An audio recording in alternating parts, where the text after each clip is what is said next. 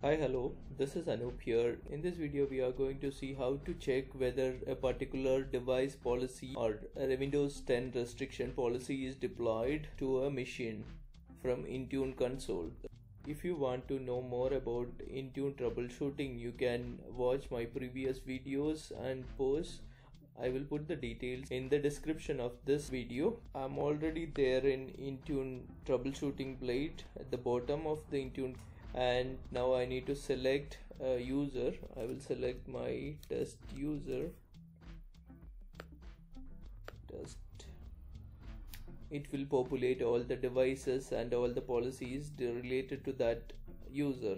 This is the machine I am going to check what is the status of a particular device restriction policy which I deployed. As you can see, the another machine that has an error with application installation. So let's check that first. So for application errors, you need to go to manage application preview blade, and you can see this application is failed. Why it is failed? You can see these are the things. So this is the error details as well. You can find out. This is very useful information.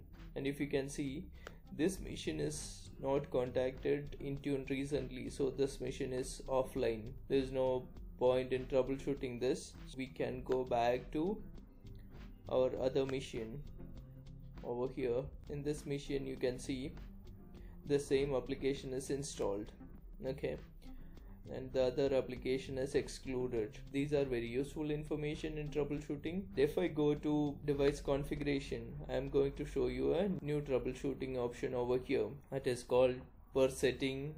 If I click on one of the configuration policies which I deployed, device configuration policies which I deployed, first probably we will check default policy Cortana, and you can see that this is successfully deployed. If I click on one of my custom policy to restrict personal email sync on my device, you can see the details. So if you hover the mouse over here, you can see my URI details. Configuration monitoring is very useful. You can use this from here, as well as you can go to profiles, device configuration, profiles. If I click on here,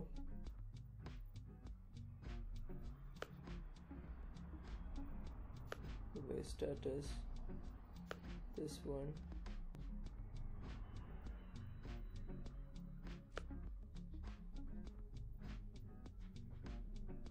it will take you to the same place.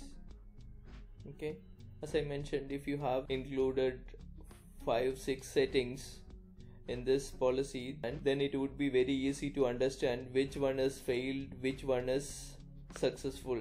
As you can see over here, there are 2 settings and both of them are succeeded. So if one is failed, we can concentrate troubleshooting on that.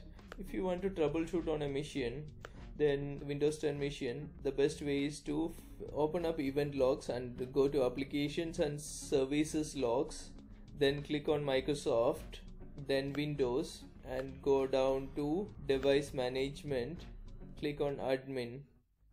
You can see all the activities recorded over here in the admin portal. You can see the errors as well, and you can troubleshoot what is the error. So this is 404. This error is related to access denied probably. So these are very useful troubleshooting information. You can check it out, okay, from Windows 10 machine. In the first part, I have shown you the server side troubleshooting or console side troubleshooting, and on the second part I have shown you how to troubleshoot from a Windows 10 side. And even this is same for Android and iOS devices. You can get log files from Android and iOS devices, start troubleshooting, but the initial troubleshooting should start from Intune console, from troubleshooting blade. Okay, that is it for this video. Thank you for watching. If you like my videos, please click on like button and share it. Don't forget to subscribe my YouTube channel. Bye bye.